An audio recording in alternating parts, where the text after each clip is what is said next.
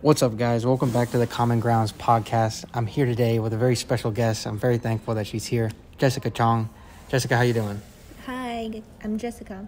And Jessica is an international student, a third-year student at Wake, studying. What are you studying again?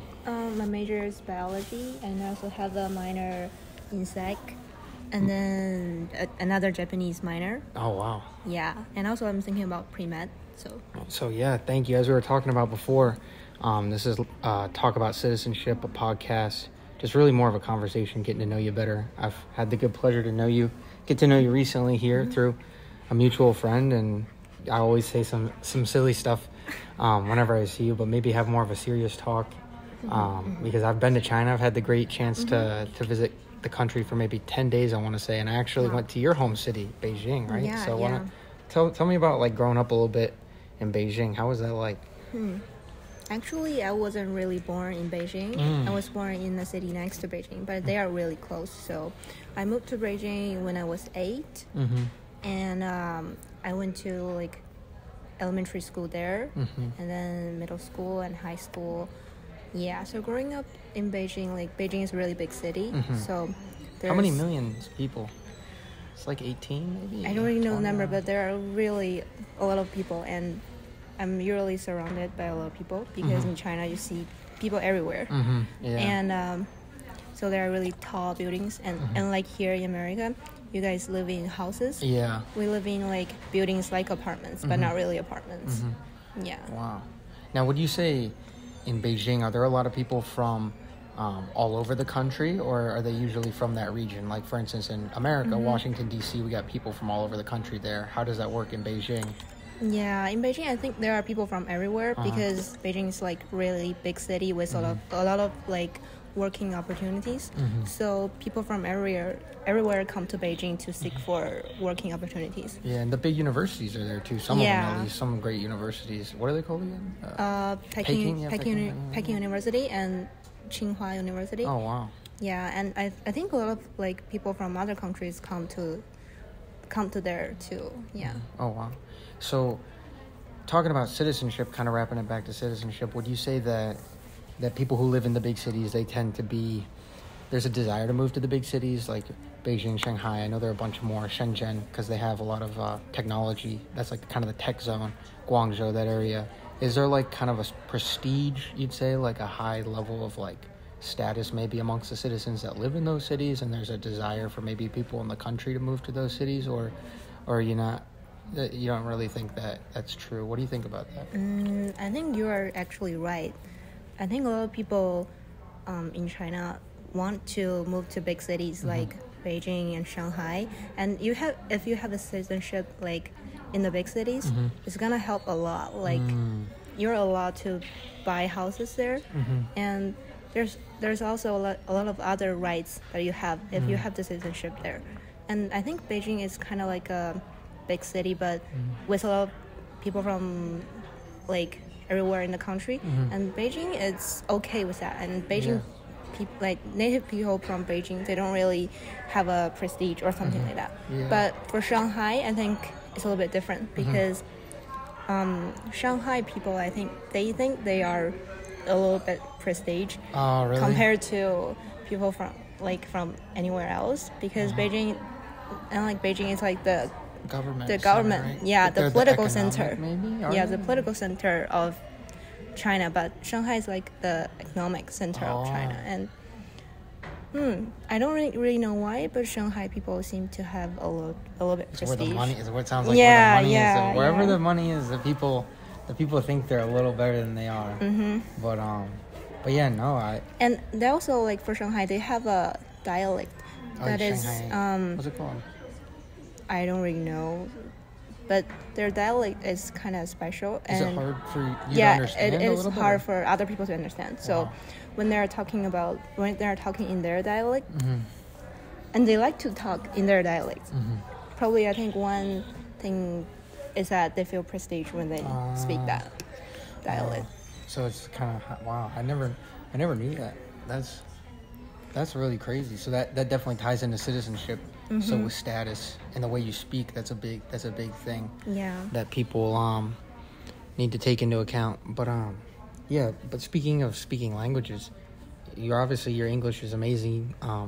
You're here in the U.S. doing well, third year doing well in school. So obviously, how was the process learning English? Was it taught like the second you stepped in school, like preschool or elementary school, or did you learn it a little later?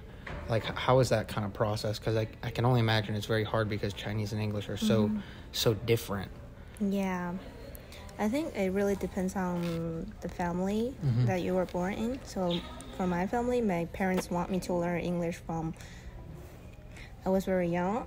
So actually, I learned some English before I got into elementary school, but in school as well, so learn English. So starting from elementary school, you have English class. But I think in school, the point they focus on is actually your writing and reading, and not really your speaking. So I think for a lot of Chinese students, their writing skills and reading skills are much better than their speaking skills, because we don't have the environment there. Nobody's really speaking English to you. So, but we do a lot of practices like writing and reading, read a lot of passages. So for me, I think when I first came to the U.S., I think my speaking is not that fluent because I need more practice. And also the listening part, because the accents you weren't really given an easy place to learn, because the accent here is pretty hard. I mean, the kids at the school don't really use it, but the southern accent in general is pretty tough. Right. And when I first came to U.S., it's actually during my high school. When I was a freshman in my high school, I was a exchange student to America. For a whole year? Yeah, for a whole year in LA. Oh, wow. Yeah. How was that? It was kind of hard because I was only 15, and I was here all by myself. Oh, wow. And then when I went to the classes, I don't really understand what the teachers are saying. Oh, jeez. Yeah, and I actually always feel very sleepy in class because I don't understand anything. But it gets better.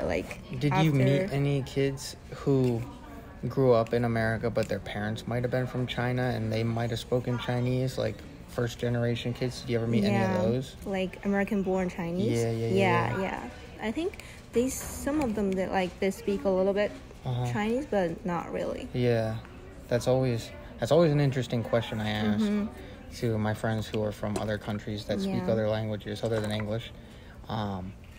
What their opinion is like, when they meet like a heritage speaker is like what it's called, where like their parents speak it but they didn't grow up in that country. And it's kind of interesting. Some choose to speak only in the form, well, I shouldn't say form, but the other language, the one that's not spoken in the United States by the majority of people. So whether it be, in your case, Chinese, let's say, whether they choose to speak in Chinese or whether they choose to speak in English is always a fascinating topic for me. But how did you end up going to Wake? Like, what was that process like? Because you've talked to me about that before. And how did you feel about that, and like kind of leaving your home country to go to come back to America, I guess, after you did your freshman year there? How was that process? Yeah, so the high school I went to, it's actually an international high school. So everybody go to that high school is to study abroad. And most of my classmates, they were also going to U.S. So there was actually just a selecting school process. And going to Wake, it's kind of interesting because Wake Forest was not even on my school list. Oh, wow. Because it is not really well known in China, unlike the other Ivy League schools. Yeah, but I think I just randomly saw Wake and saw Wake's school page like on the website, and it was really interesting. And also Wake has 7 essays with different topics, and I actually found that very interesting because all other schools were having essays like, what's your biggest challenge in your life? I think that's really boring. And but Wake has a lot of interesting topics. So I think they do that to maybe get the kids that really want to be here and be a part of the community and be a citizen in the community, I guess. Yeah. Do you think you'd agree with that or no? Yeah, I agree with that because 7 essays, most of people don't want to write 7 essays. Yeah. And that's really a selecting process. And when I came here, I feel like this is actually the right place for me, because I good. like the small class size and a university, but it's not really a big university. Yeah. Yeah. Was it easy to find other kids from China? Did you know anyone who'd gone here, or at least maybe when you met the Chinese kids that are here, were you able to find people from Beijing that at least said, I don't know you, but I know this person, or I know this place and I live here? Like, was that hard to find, or have you not really found anyone like that? It's not really hard to find because I think in Beijing there are a lot of international high schools, and there were also a lot of people applying to U.S. colleges. And actually, at the moment that I got into this school, there are other Chinese students that came for me, Oh, wow. and asked me that, are we going to the same college? Things like that. Wow, that's awesome. Yeah, that's and awesome. we have a WeChat group that has sweet. all the Chinese students here. Do you have a name for it? I know the Hispanic group on campus had one a couple years called Los Deeks, like the Deeks. I don't know if there's a name, a cool name you guys have or want to reveal. If not, that's totally cool. That's private We don't information. really have a cool name, but we do have a name. It's like, so for my grade, the name was just WFU 2033 Earth. Nice. That's not really a cool name. Nice. But that's good that you found community in a group and a part of finding communities, like being a citizen. Like, what would you say, like, the biggest challenges are, like, joining the new community and things like that at Wake Forest? Given your background, you seem to be doing very well, obviously. I hope you seem happy to me. I hope it's true that you're happy. But, like, there had to have been some challenges at the beginning. Yeah. So the social life is actually a big challenge because for Chinese students, because Chinese people are everywhere. So it's pretty easy to find someone that speaks Chinese to you. And then the Chinese students likes to, like, get together. I guess that's because it feels like more comfortable for us to speak Chinese to each other. And we also share the same, like, culture background. So that's what why. Would you say some of those values are, if you had to name a few? Like honor, respect, is that fair to say? What would you say if there's kind of values like that? What do you think are very important for the Chinese culture and things like that? I just feel like the way that we social is kind of different from people here. And like the Greek life is pretty weird. That's weird. That's weird. So we can agree on that one. That's common ground for sure. I think it's weird. No offense to people that are in it, but hey, not for me. I think a lot of Chinese people here, like, when they come here, they try not to speak to any other Chinese students because they want to get into, like, that immersion, Western life, like only have friends from here. But also I feel like I try to find a balance between these two kind of social styles, because I also want to have my Chinese friends, but I also want to have other friends from different countries, from different cultural backgrounds, right? Like the U.S., Canada, maybe Spain, Europe, who knows? No, that's great. Yeah, well, just gonna end it up probably in a little bit, because I know you got to get back to studying, and I really, really appreciate you sitting down. But what would you say the future looks like for you? Would you ever want to work here, or do you plan to go back to China? Like, or too soon to tell? What do you think? What's that look like for you? I'm not really sure right now, because I always wanted to come back to China after I study here.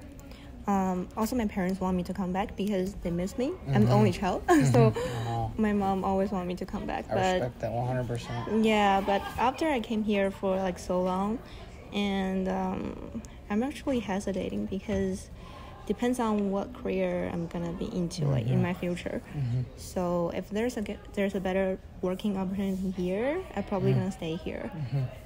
But I'm also thinking about coming back because all my families are in China, and not only my parents but also my grandparents, and I don't want to be like leaving them for too long. Yeah, that's part of the concern. Well, great. That's all awesome. I really appreciate you sitting down with me and chatting, getting to learn more about you, finding some common ground. Yeah. I think whoever's going to listen to this is really going to enjoy it, and I wish you nothing but the best. Thank you so much. You. All right, signing off.